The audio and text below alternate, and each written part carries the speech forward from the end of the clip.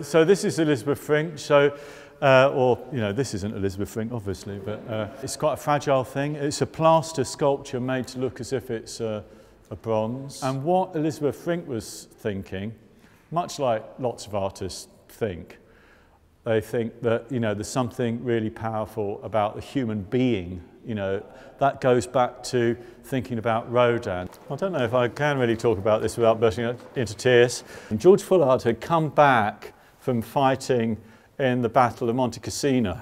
You can see there's a tank, and this is a really profound thing. Crazily mad emotional story. Art is about hope, life is about destruction. How do you construct these things? How do you then put it back together?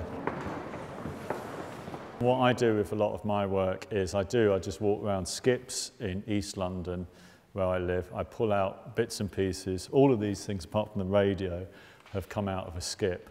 This is General Gordon.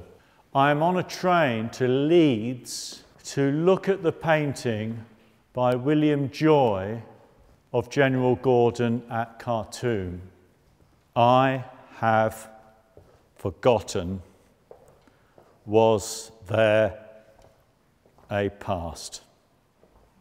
Personally, I really like this Pizarro painting of South London, which is the other half of my childhood. Georgie Hopton, what a powerful graphic sense. Sarah Lucas and Tracy Emin had this event where you could go and get injured. And then you would walk to this other table, which was Sarah Staton and Georgie Hopton, and they would repair you and heal you.